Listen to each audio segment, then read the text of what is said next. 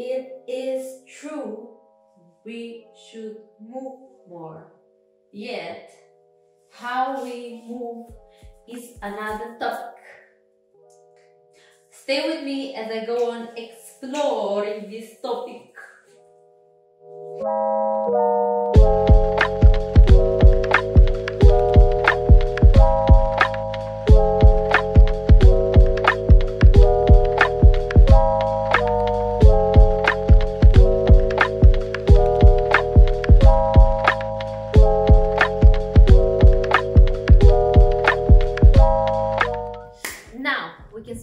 Movement in terms of everything that requires moving our physical body from point A to point B. So it's movement with our physicality, not with our mentality, you know, because mentally we do move much more than physically. I am a recovering perfectionist, and what I mean by that is that I tend to do things by the rules, meaning I'm very good at, getting to know the rules and following them. So that can be a good or a bad thing.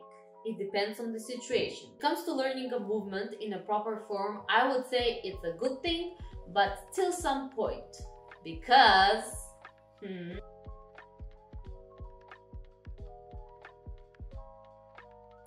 now let's loosen up that perfectionist a little bit and shake it off a little bit, because if we focus just on form, we may lose the fun and the play in it and lose the life in it, and we might as well become a robot and copycat.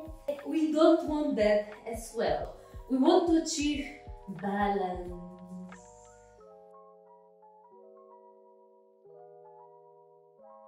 In the next section, I'm going to explain how I learn movements and exercises through an explanation of this step. I would say the more the better is not the case in this situation. I have seen a lot of group classes and group trainings where people are given a bunch of exercises by the instructors or the trainers, and they just hurry to do them, and they're all confused, and they don't do the movements as properly as they should. I don't think they get enough benefit from it. I too have personally attended group trainings, and I don't like them if they're with more than 6 people. It also depends on the trainer. The trainer may correct you and you may learn through the group also the correct exercise, but if it's a group class with 20 to 30 people, I don't think that's good. It doesn't work for me. If you do a bunch of exercises yet do them without proper form, I would say that's not a good thing. So if a movement or an exercise is new to you, maybe spend time first learning the basics, learning the proper form of the movement. Once you understand the movement, once your body has integrated the movement, I would say then is the time to start playing with it. What I mean by playing is that then you can start combining it with other exercises. You can add more weight to the exercise, you can add speed and other things. Or simply, just use it in your life, use it in your movements, in your daily life.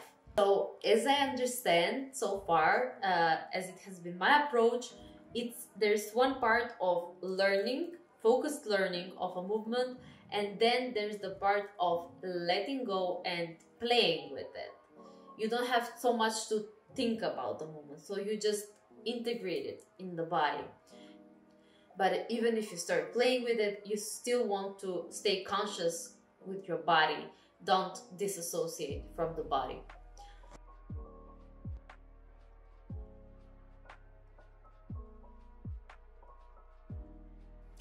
If I want to learn a new movement and I don't have any trainer or an instructor with me in the physical world showing me how to do the exercise correctly, I would start by, watching a video with a movement that I want to learn. It could be a tutorial. So if it's a tutorial, it's already explained, so you can follow along.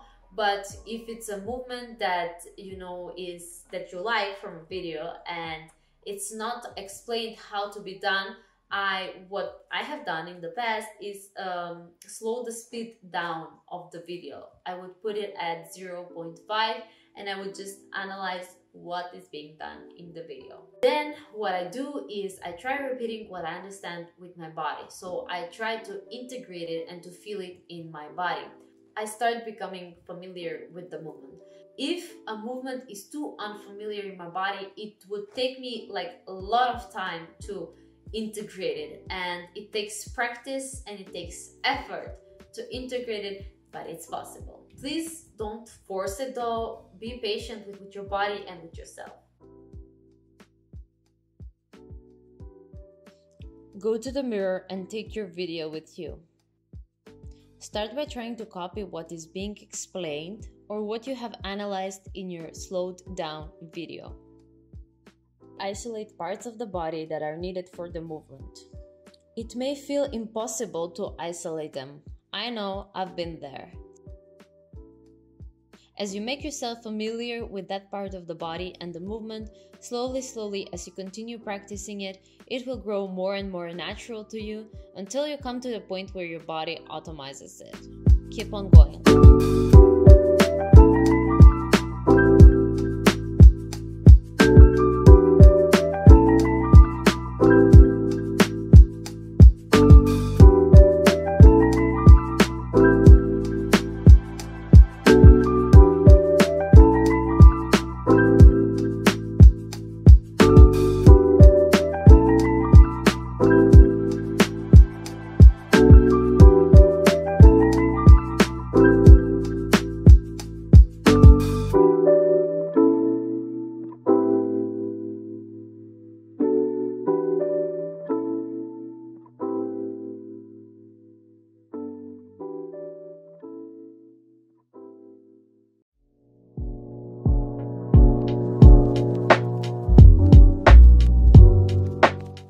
You may want to walk around, play some music, and dance move as it comes to you, to shake it off and loosen up a bit.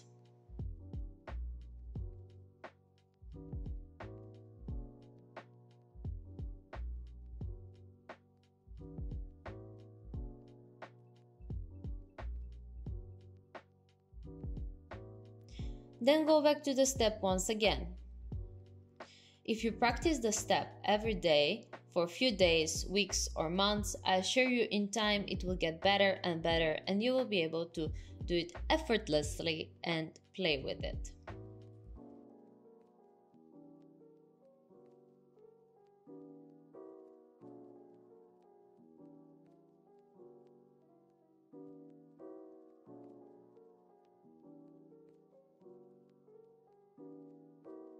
One final thought though, if you're interested more about coming back to the basics and starting from there, there is this book by Dan Millman called Mind Body Mastery, and it's a very good book where he speaks a lot about how he integrates coming back to the basics with his students and how it has helped them a lot in improving at their athletic training.